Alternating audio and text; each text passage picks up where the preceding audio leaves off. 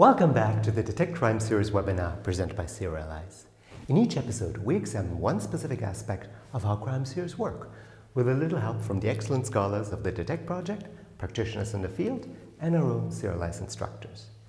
Last week, we talked about the criminal protagonist, who's really a character at war with himself. Over the next two episodes, we'll dig a little deeper into the detective character.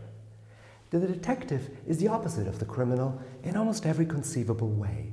Of course, the detective is the good girl or the good guy, the morally upstanding defender of law and order. But what does good guy or good girl actually mean? How good is the modern detective really? In the crime fiction genre, two character archetypes have emerged for the detective over the last century and a half. Detect scholar Toft Hansen explains these two archetypes. Well, historically, crime narratives have always varied between the genius outside a detective and the affected inside a detective. The traditional model here is, of course, the British amateur detective, that is, Miss Marple or Hercule Poirot, as the outsider, untouched by the crime. On the other hand, we have the American private detective, Philip Marlowe and Sam Spade, as insiders touched by the crime. In semiotic terms, this variation has been called the centered detective versus the decentered detective. That is, one detective with a trust in truth and another detective with no trust in truth as such. The centered detective believes in the existence of a noble truth that can be attained through the application of sheer intelligence and logic. Whereas the decentered, slightly jaded detective is not much of a thinker, but uses his fists and gumption to catch the bad guy. Serialize instructor Nicola Lozoadi has called these archetypes the Witcher and the Warrior, respectively. We discussed these character types in episode 2 of the webinar. According to Nicola, the modern iteration of The Witcher shows up in series like CSI Crime Scene Investigation, Lie to Me, or Criminal Minds. Here the noble truth is made apparent with the use of computer technology or the application of a specific scientific method. In contrast, the warrior, the hardball detective type, shows up in series like NYPD Blue, The Wire, or True Detective. He's the macho guy who goes into the jungle and chases down the criminals. Toft Hansen notes that many European markets program a lot of police procedurals. In these shows, the police usually solve the crime at the end of the episode. This demonstrates a desire on the part of both the producers and the audiences to view the police as an effective institution. However, there has been a shift at the center of the narrative. Whereas as a society, we want to believe that the police maintain law and order, there are moments of doubts about that system. However, the main police officer also maintains the tainted and morose characteristics of the hard-boiled private detective, the American model, if you will. This means that we have seen crime narratives that puts a lot of trust in the police system on the one hand, but at the same time, this trust comes with a price. The detective suffers and becomes sort of an emblematic symbol of all the wrongs in society. In my mind, a very good example of this mixture is the character Harry Hawley, that is the protagonist in Ionesco's crime novels. Harry Hawley is practically a private detective in the disguise of a policeman. In his novels, he solves the cases by putting himself and his personal morals and really the authority of the police at jeopardy. And this specific type of suffering and the lonely Scandinavian police officer, which we have seen in many guises throughout the history of Nordic noir, may really be the prime influential case from the Nordic region and into the international marketplace for crime fiction, if you will. The archetype of the centered police detective with an infallible trust in the truth and the system doesn't really exist in its purest form anymore. So what does the contemporary detective look like now? Let's take a look at how this shift occurred in Danish TV. At the turn of the millennium, Danish TV producer Sven Clausen was commissioned by the public broadcaster DR to produce a new high-end crime series, Unit 1. After shadowing the creators of NYPD Blue in Hollywood for a while, he was keen to apply this knowledge to his own production. And my little sort of setup story is that when I was allowed to do the first modern, huge Danish crime series, Unit 1, I thought I had learned everything. Sort of the way we shot, the way we invested in technical devices for the show, and the more we copied NYPD Blue, we sat nevertheless at the editing room after doing the 2 opening episodes, sort of a double story, and we were bored. And I had the worst Christmas I've ever had, pondering what on earth are we going to do. And I assembled a group of 2 directors and 2 head writers for other shows. And we went out on Boxing Day to the editing room and watched these 2 opening episodes of the new show. And we discussed and we pondered. And late night, I got a call from one of the head writers of another show telling me that we had done something essentially wrong. We had created a crime show in which a crime or a murder was investigated by some policemen. We ought to have made a series of policemen solving a crime. Sven realized that the private lines, the storylines about the policemen's personal and emotional lives, were just as, if not more, interesting to the viewers than the plot lines about the crime cases. As Toft Hansen suggests, the trope of the lonely, suffering Scandinavian police officer staring out into the middle distance has become one of the most successful exports of the Nordic region. The brilliant mind of the analytical detective has become infused with a sense of, shall we say, ennui? Detective scholar Federico Pagello notes that the best example of this new, hybridized archetype is Sherlock Holmes from the BBC series Sherlock. But the newest Sherlock series clearly shows us a kind of a different Sherlock Holmes, which definitely incorporates traits of different kind of heroes that comes from other genres. And definitely the kind of complex television anti-heroes, the gender, the male character with some problems that we were discussing also in the previous episodes, have been included in the figure of Sherlock Holmes in the series Sherlock. Fellow detective scholar Caius Dobrescu speaks of a noirization of Sherlock. Sherlock Holmes not only faces murky and morally distorted antagonists, but he also has to face his own demons and inner cracks of his character.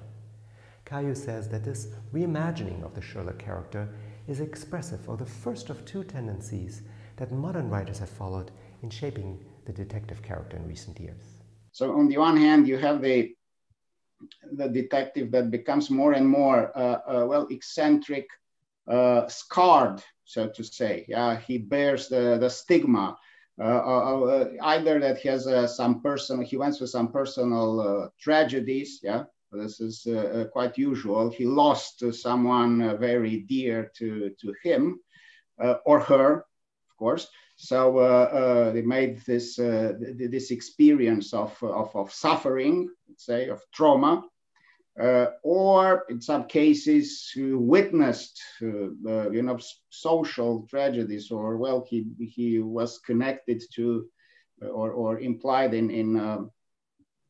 involved in events that take place in, war zones or things like this.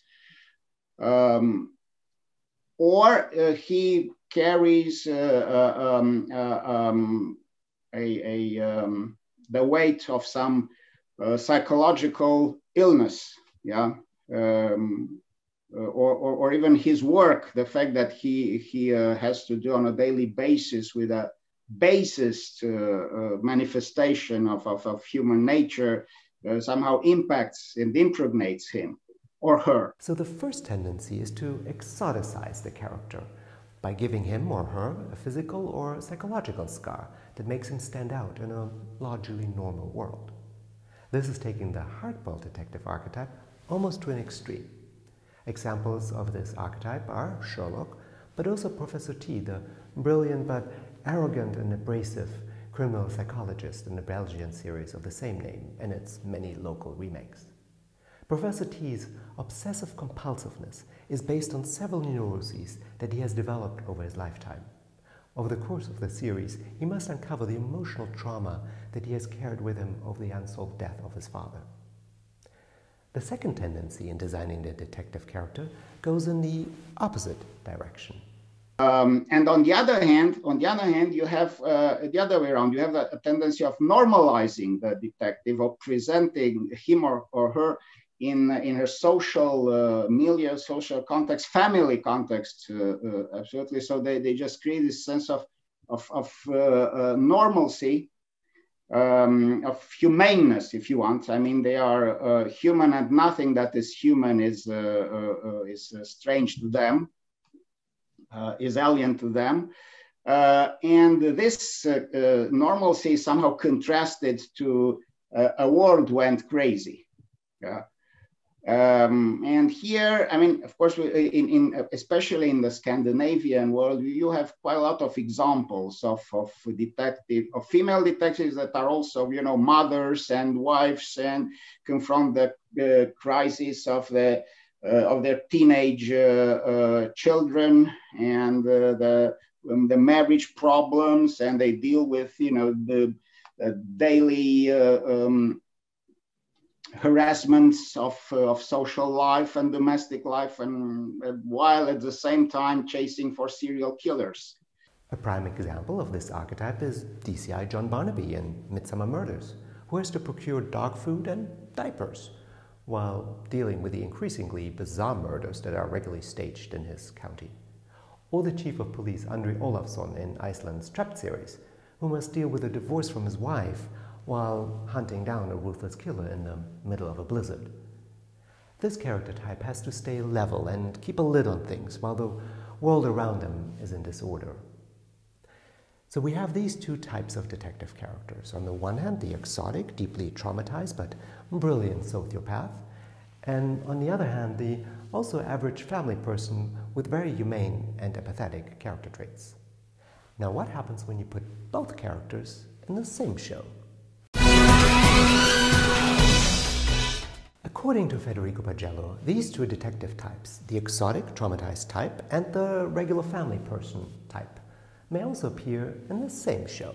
But if I think about The Bridge, for instance, you have a couple of detectives, one of which is precisely the everyday father figure, and the other one is kind of a high functioning sociopath.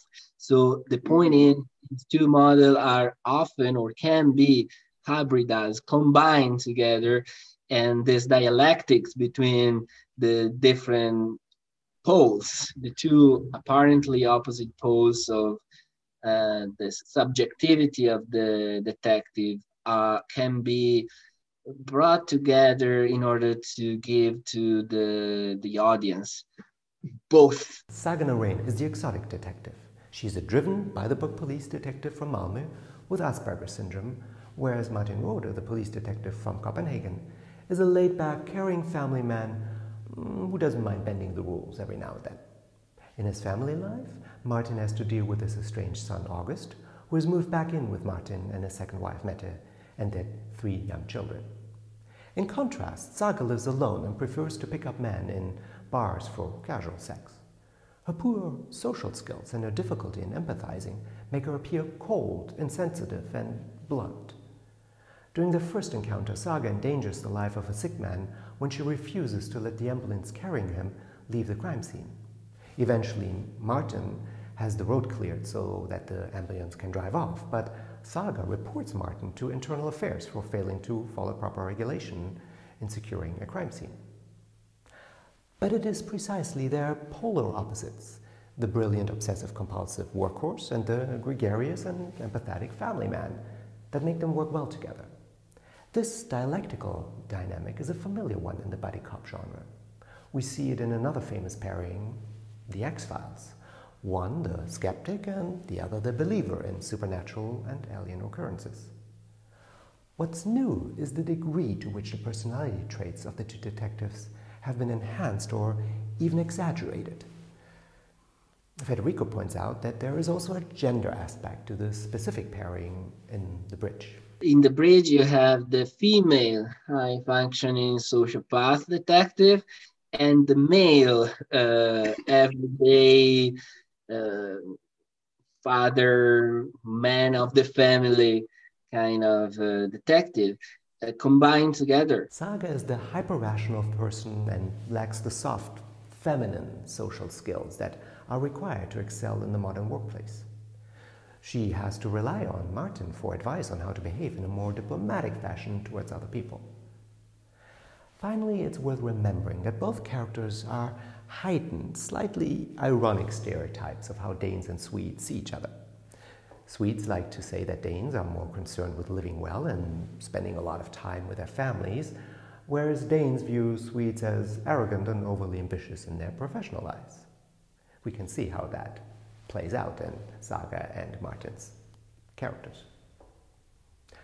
While the specific character traits of the detective make the respective series unique and interesting to viewers, they are not, at least in most cases, what drives storytelling. The need to solve the case and catch the killer still remains the primary story engine in most detective dramas. In contrast, the criminal protagonist's internal contradictions and the choices that come out of those contradictions create the conflicts in those series. If you take Walter White out of Breaking Bad, there is no conflict. However, if you take Martin Rohde out of The Bridge, there will still be a murder case to solve. In this episode, we have looked at different archetypes of the detective character. Screenwriters should not take these archetypes as prescriptive. Rather, the fact that they evolve and change over time should be an invitation to keep thinking about how you can push along this evolution and what kind of characters you want to see represented on screen.